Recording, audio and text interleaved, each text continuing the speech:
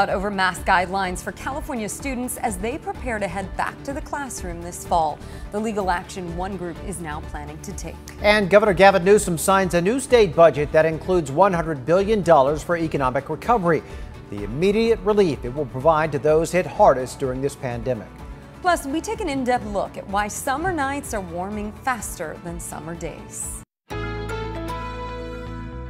ABC 10 News at 5 starts now.